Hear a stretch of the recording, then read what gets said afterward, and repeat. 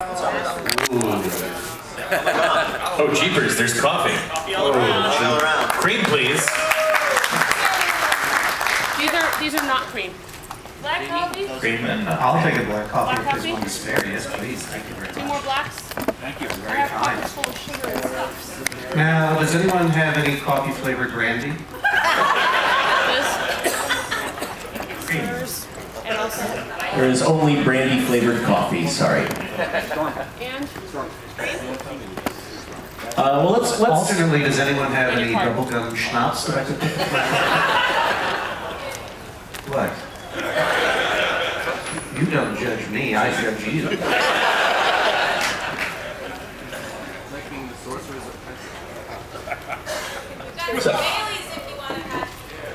So other celebrities will... Bailey's? Who's that? I can go get it. And she means on sugar. I don't have truck with anyone who does not carry Bailey's on their person. Their special Bailey's holster. That's terrifying. We're all going to watch the microphone. Let's get started. So let me get a couple of quick announcements out. Please. Oh, and also apparently, as it would seem, celebrities will show up randomly. Apparently. So you can decide where they go. All right. Couple quick announcements. Is Her Royal Highness here this morning? Ladies and gentlemen, please stand for your queen.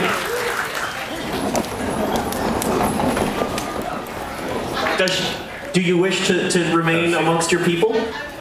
Oh, that's a good queen.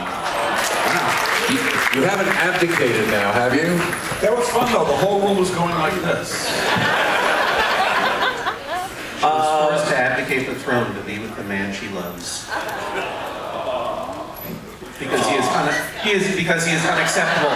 Because he is unacceptable to our society. Why, he's a divorcee and an American. Just a couple of quick things. A reminder: the iPhone Handbell Choir concert is in the Northern Lights Disco. Is that at 2 o'clock, I believe? 2 o'clock. They're doing one song. After dinner, we're having our informal gathering at the Seaview Bar/pool area starting around 10 o'clock. We would love everyone to be there. That will also be the gathering of the Beardelows. Big dinner show tonight where the servers dance and sing and strip and Furman's like, I've been waiting. and everyone will applaud for Furman. Excuse me, everyone will what for? You just give he was censored, yeah. Yeah, wow. I'm curious to find out what happens to me tonight. Everyone should have received their disembarkation packet last night at some point. Make sure you go through that. There's a sheet of paper in there that pretty much explains everything for you and has your luggage tags and all of that. Or else you'll never get off the boat, ever. You will all be Please do not stay on the boat.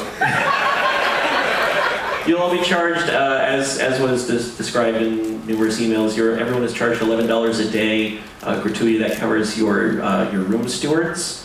There's also, I believe, a survey for your servers in the dining area. It is asked that you fill those out because there are our servers. We had that whole one area, so we cover a number of servers.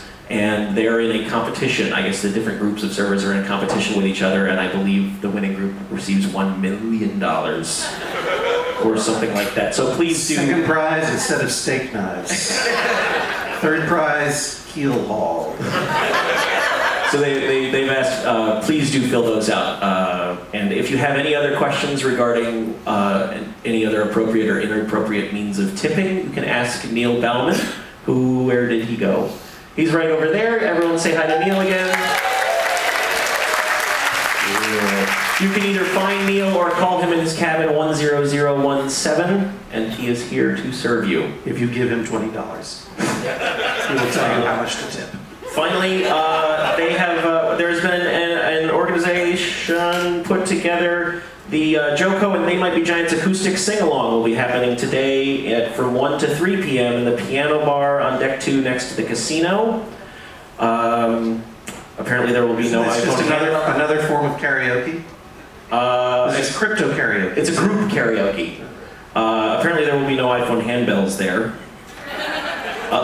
That's from 1 until 3. They have asked, please bring guitars. Does anyone have a guitar and plans to be there? They think they have one. That'll be awesome. Okay, and also any other instruments if you have them. Grab a pot or the lid to your room service and a very large spoon, something. But yeah, please show up for the sing-along. Bagpipes. One more. Gamelons. One more announcement. Some extra intrigue has been added at the last minute. There will be Vikings versus Unicorns, 11 p.m. Friday night. And that will be at the Sea View deck, level 9.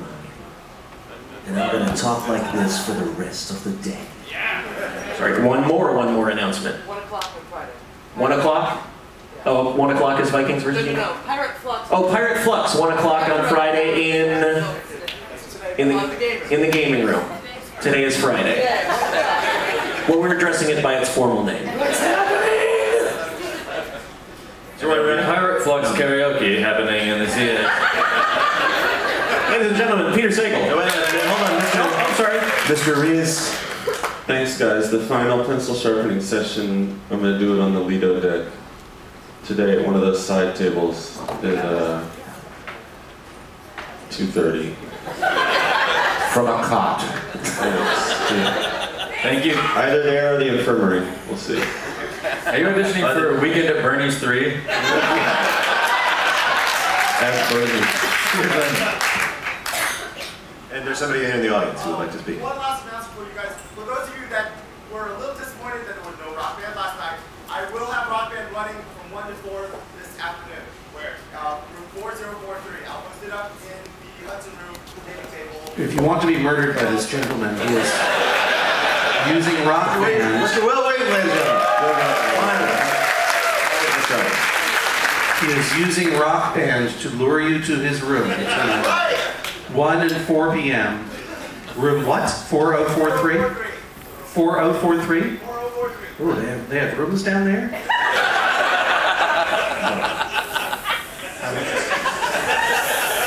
This is the sound of the steam. Irish jigging, though. That was the sound of the enormous steam pipes that run through the rooms in the 4th deck.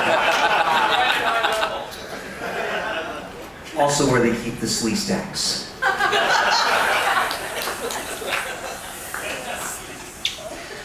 Ladies and gentlemen. Where's your call castle now, mister? I have been asked, in a way of paying for my passage on this cruise, to use my professional quizmaster skills for your benefit. That's right. You have with you a professional quizmaster. During the next 2 hours, no one else is allowed to use the interrogatory case. Get that? So this is what I've decided to do. We now have on this stage, I will address your attention to the stage in front of you. We have 2 completely arbitrary teams. On this side, Ms. Lewis, Mr. Furman, Mr. Colton, Mr. Saborin. On this side, stage left, Mr. Corbett, Mr. Murphy, Mr. D. Costanzo, Mr. Wheaton. I would ask you guys, as your Bloody Marys are delivered, to come up quickly with the team name. Oh, there is a God. You will also notice to the right and extreme left, or should I say stage left, stage port, and stage starboard, you'll notice 2 additional features of our quiz show this morning. On stage starboard, Mr. David Rees, our judge this morning.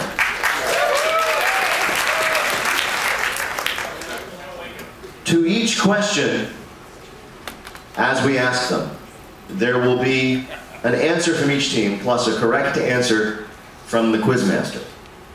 Mr. Rees will judge who has the best answer of the 2 teams, because clearly I will have the best answer and that it is correct.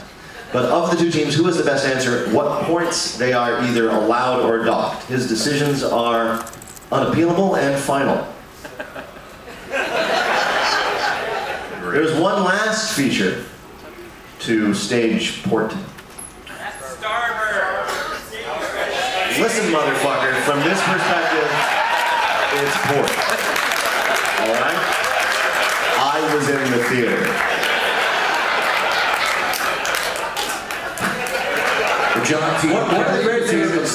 One of the great things about being a public radio host is like swearing is a superpower. You do it, and everybody's so stunned that it was possible, you can do it anything you want to them for about 30 seconds. Oh my God, he said that. Anyway, over there you'll see the Hodgman. Man Hodge.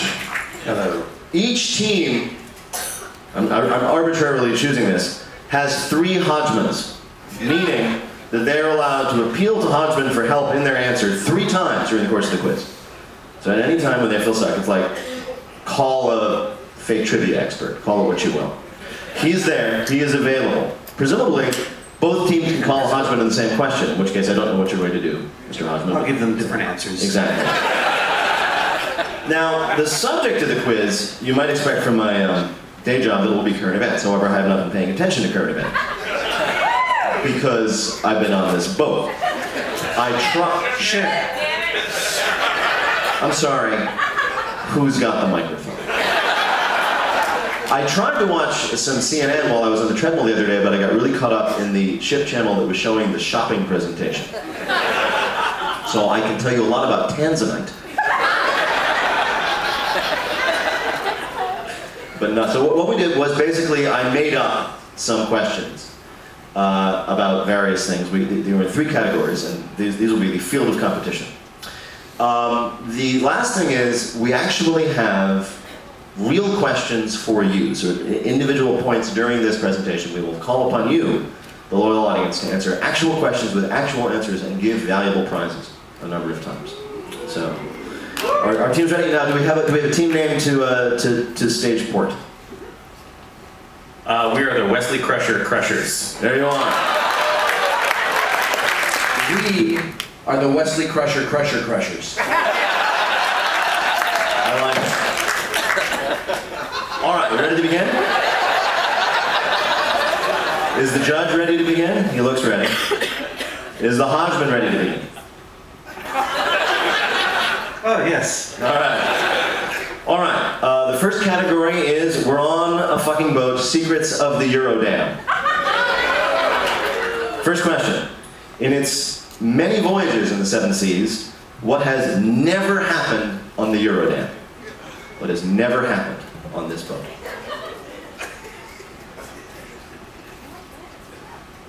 Feel free to hum.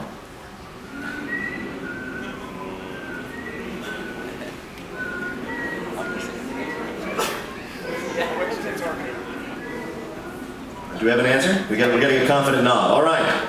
From the Wesley Crusher Crushers. There has never been a murder. All right, murder. From the Wesley Crusher Crushers. All right, ready? Paul F. Tompkins has never been on the radio. Those 2 things are related intimately. 2 good answers. The correct answer is no one has ever used a paper towel to open the bathroom door handle.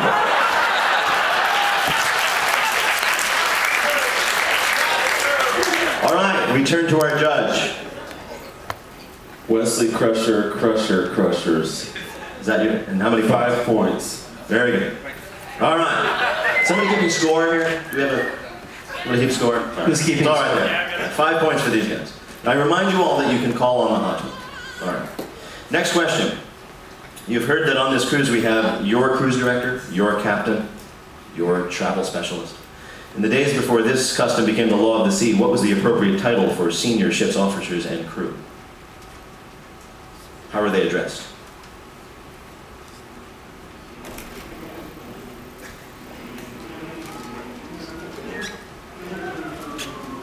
I'll cut it out, would you?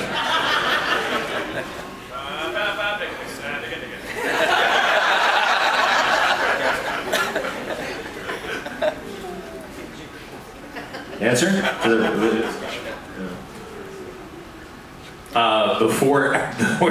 In the days before they used that designation, they would call all officers Mr. Asshole. All right. To my left? To my port. Very close. It's very close. That's very simple. A variation of that, Mr. Shatner and Company.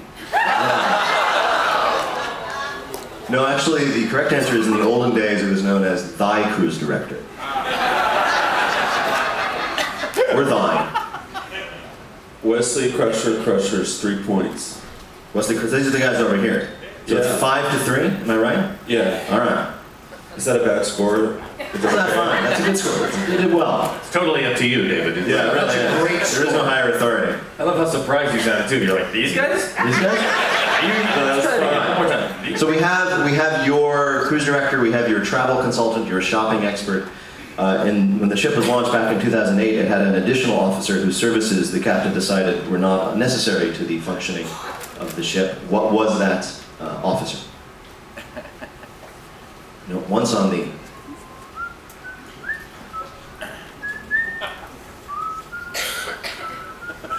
What I want you guys to hum, from now on, request night for humming. And I believe his request is no humming. Here we have an answer. The Wesley Crushers. Weight loss coordinator.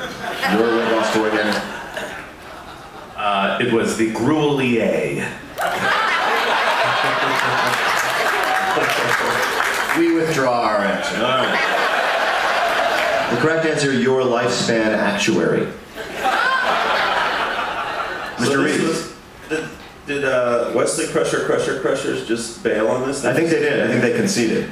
All right. When a team conceded, the other team gets 3 points. So now it's 6-5. Yeah, I guess that's right.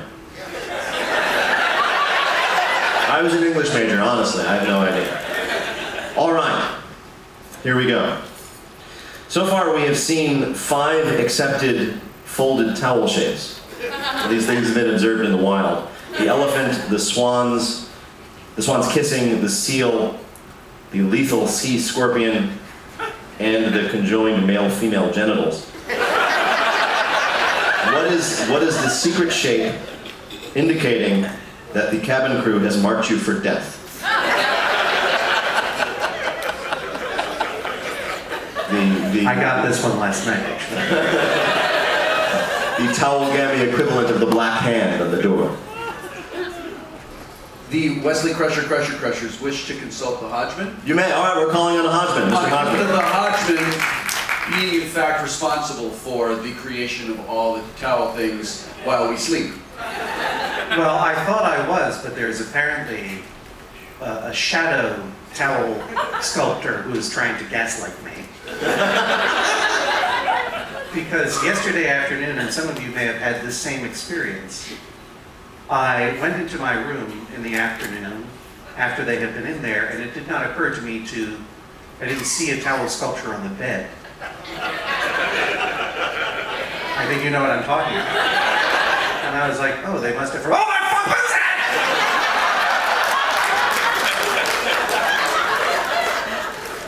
After collecting my feces from the floor. He does that. He collects them and dates them and puts them in boxes. I realized that it was not a hanged baby. Or one of those creatures from Don't Be Afraid of the Dark. Thank you. But a towel-shaped monkey leering at me. And even once I determined that it was a towel-shaped monkey leering at me, I still was not convinced that this did not mean that someone wanted to kill me. Like, even though it was not a hanged baby, that was a very, very creepy, horrible thing to put in my room. And I hold one of you responsible for it. So while I am normally a fake trivia expert here, I must deploy actual trivia, because that thing defies logic, and as to why anyone would think that would be charming to put in my room. So the answer that you guys have received is the hanging. The monkey hanging from its from the coat hanger. Right. Or no, rather, its paws trapped in the jaws of the pants and left to die in your room. That is the that is The crucified monkey. I believe that is known as bush linen. My wife and I were so terrified by this monkey creature in our room that we just abandoned the rules of the ship and killed it with fire. All right. So I think it only made us angry. Hanging towel. To my starboard. We're gonna go with full-sized towel python with a washcloth baby inside. Actually, both interesting answers, but the correct answer to the question, what a towel sculpture indicates that you've been marked for death by your cabin crew, is a towel in the shape of a towel simply thrown on the floor. Wait, I've had that! Enjoy that Bloody Mary, my friend. It may be your last. Mr. Reese, your judgment. You.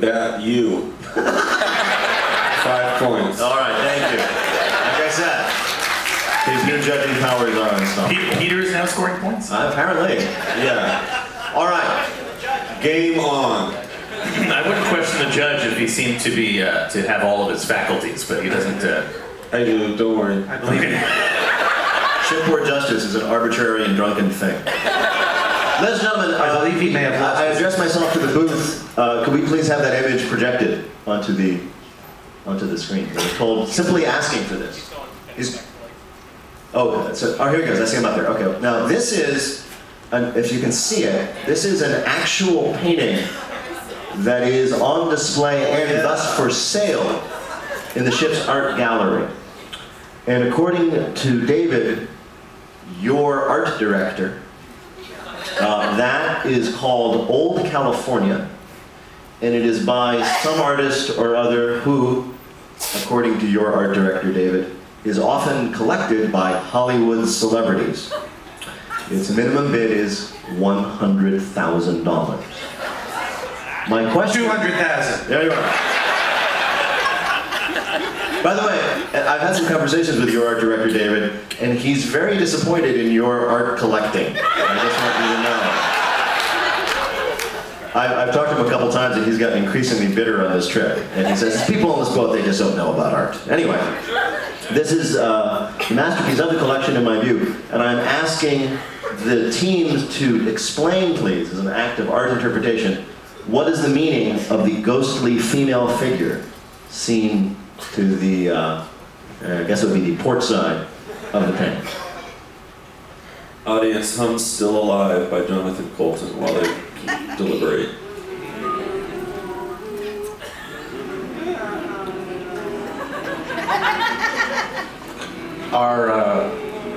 You're ready. Our team has stormed to offer an explanation. Yeah. It's actually a trick question. We're going to call you on that. It is true that this artist appeals to Hollywood folks and musicians as well. This one is in fact not a painting, but a spectral leftover. And it was from when Bruce Springsteen was on the ship and he was shopping for a painting. And the spirit of Tom Joad's wife actually left his body and left itself imprinted on a tarkai. I'm sorry, I stopped listening about halfway through that. But all right, so presumably somebody heard that. Do you guys have an answer to the meaning of the... Yeah, this is obvious. This is a representation of Paul F. Tompkins' murder, which has happened while we've been at sea. The woman represents Paul F. Tompkins. The Because room represents murder. her Tompkins-icity? She's very Tompkins-y, I think. If you put a mustache on her, I think she would look like Paul Tompkins. Obviously the towel, I was getting to that. Obviously the towel indicates that he/she has been marked for death. Her ghostliness indicates that she's been murdered. The wine indicates that she once enjoyed wine when she was a living person named Paul F. Tompkins. All right. Those are very interesting, but the correct answer is, what ghostly female figure?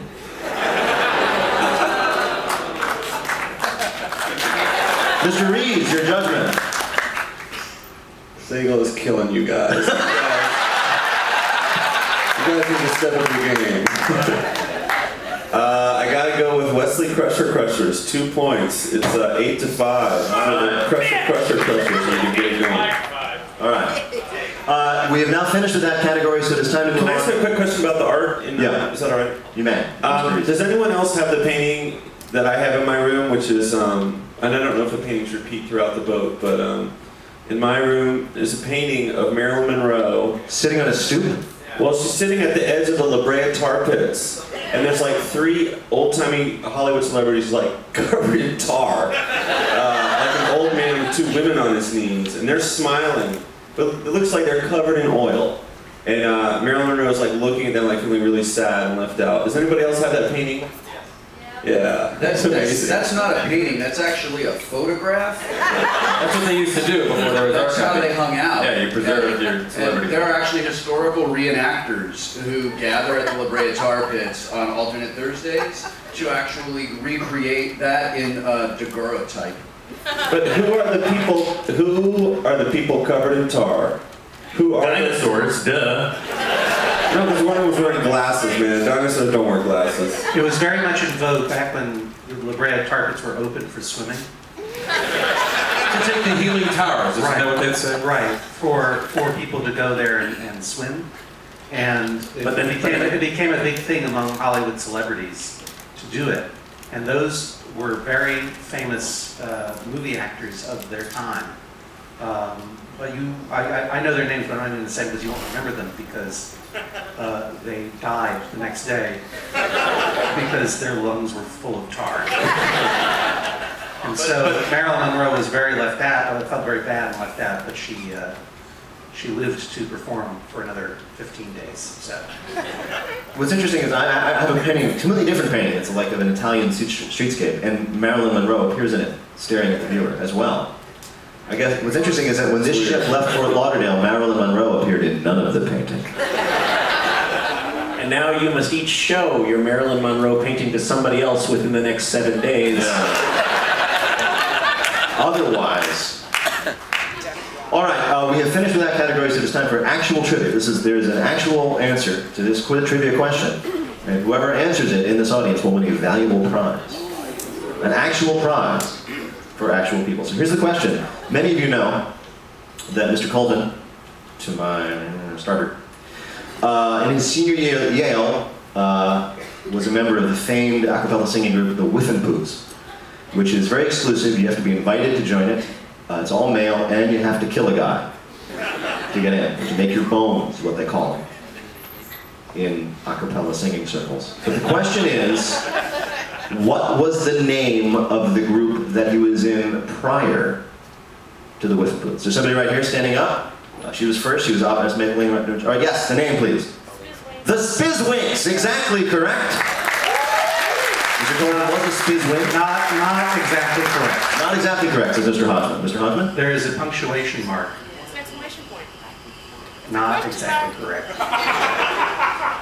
question mark and 2 parentheses. It's a question mark and 2 parentheses. You're Colleen's roommate, are you not? Yes. Right, so I'm going to consider that a collaborative effort because I can't stand for Colleen to lose. So now we have to put your prize. The answer is a parenthetical question mark, such that it is officially pronounced the Spizzwinks.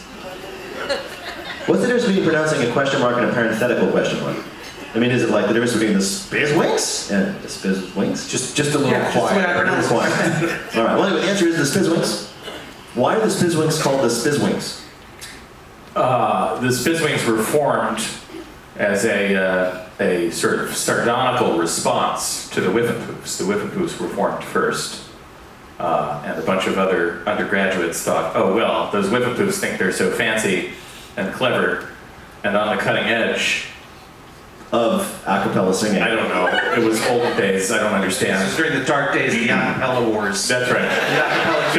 So another group formed to sort of be to sort of take the piss out of the Whiffenpoos, right, if you will. And they thought it would be, I don't know. The question mark indicates it being sort of you're unsettled by them, or the a cappella drives you crazy. I don't know exactly what. In those days, putting a question mark at the end of something was a very modern and dangerous idea, I think. The Spizzwinks were kind of the orphans to the Whiffenpoof's warriors. Yeah, that's a much better way of putting it. Thank you, John. And I remember that the Spizzwinks Take the Piss Out of the Whiffenpoofs was the name of a very popular gay porn film at the time. Ladies and gentlemen, our next memes. Thank you so much. You know that. All right. So is this Colleen? Hello, Colleen. Colleen is the winner of a $50 gift certificate from ThinkGeek. ThinkGeek. Although looking around this crowd, a gift certificate at any amount for ThinkGeek is redundant. You are wearing their entire inventory, are you not? No, she's wearing the greatest t-shirt in the history of t-shirts. What is that t-shirt? Something coincidentally designed by a guy on this stage. I cannot see it because of the lighting. Could you describe it? It is several 20-sided die rotating in sort of a comet formation. Several 20-sided die. Several 20-sided die. It's a dice atom. It's a dice atom, which I wished to call critical mass, but ThinkGeek thought would be called how we roll. And by ThinkGeek, I mean Woot. Yes. And by Woot, I mean more Bloody Marys for Will. All right. All right, thank you so much for your participation. We'll come back to more trivia in a moment, but now we're back to the second category for our players on stage. Category number 2 is called JoCo Crazy. You see how cutting edge it sounds with a question mark at the end? Yes. No, this is not parenthetical. This is a bold, unparenthesized question mark. Asterisk. Things you might not have known about our host, musician, and troubadour, Jonathan Colton. And Jonathan, you are allowed to answer these questions. I should hope so. Yeah. Jonathan has said, and I got this from a friend of Jonathan who I will not name.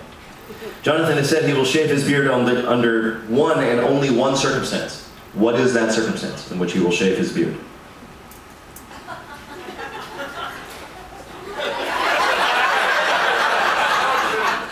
We would like to appeal to the Hodgman. The Hodgman. Hodgman. That's one Hodgman. This is your first Hodgman. You each have 2 more, but go on. Who is appealing to the Hodgman? The Wesley Crusher Crushers. To my right. No, wait a minute. The Wesley Crusher Crushers. How dare you! I encouraged Jonathan to shave his beard for this cruise so that he might be able to enjoy a certain amount of anonymity and not be bothered too much by you people.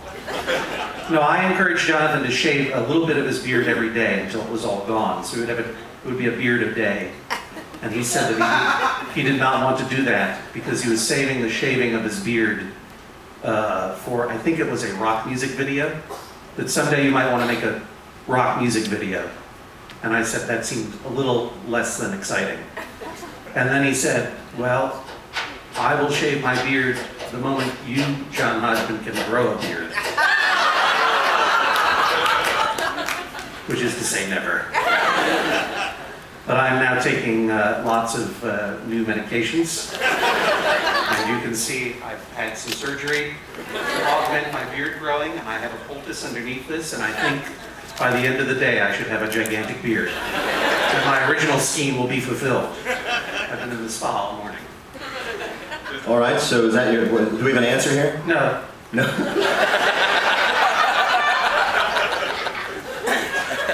You can put forward my answer or one of your own. Yeah, you can choose. I think we'll go with that one. Music video for Sunday. Well, I believe the answer, if I could mind that, was for a music video, for a rock music video. No, when Hodgman grows one. On the circumstances in which you will grow, you shave your beard when Hodgman grows one. Sort of a beard transfer, handing off of the facial hair. There's only a finite number of beards in the universe. Exactly. Beards are never created or destroyed, just simply, I know, to different forms. So Wesley Crusher's final answer is when Hodgman grows one. Jonathan will shave his beard when John can grow a beard. All right, I turn to the Wesley Crushers. I believe Mr. Wheaton has this one. This is a deviously fiendish question, Sagal. For we all know that Colton's beard cannot be shaved, for Colton's beard is the host organism from whence Colton draws its power. The beard is Colton, and Colton is the beard. The beard can be shaved as quickly as the Colton could be launched into space by its own Achilles tendon compression and release. What the fuck are you talking about?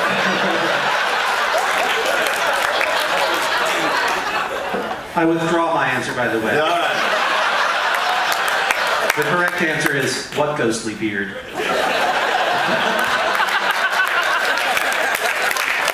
He has a beard? The correct answer is that Colton attempts to shave the beard daily, but the beard cannot be shaved. The beard pulls the razor out of his hand. The beard starts screaming. Like he picks the razor beard and goes, ah! What, The beard Bill, are you saying grows- that the beard is the brain and Yeah. Colton merely Provides the meat ambulatory- parasite that provides it? Well, guys, I am right here. I am sitting right here. But wait, this is like... Shut up, beard! No, I like this. This That is is what like... I'm saying. That the Colton provides mere ambulation for the beard. He's the means of transport for the sentient beard. The sentient beard. It's like one of those. It's like one of those bugs that causes the insect to climb up the grass and stand there, wait to be eaten, and controls its beard. So in other words, that's why you may wonder why Jonathan quit his lucrative career as a computer programmer and became an internet musician. That's when he grew the beard. And if anyone The doubts beard. the nefarious power of Colton's beard, ask yourself this. How many of us in this room, upon learning we would be joining the beard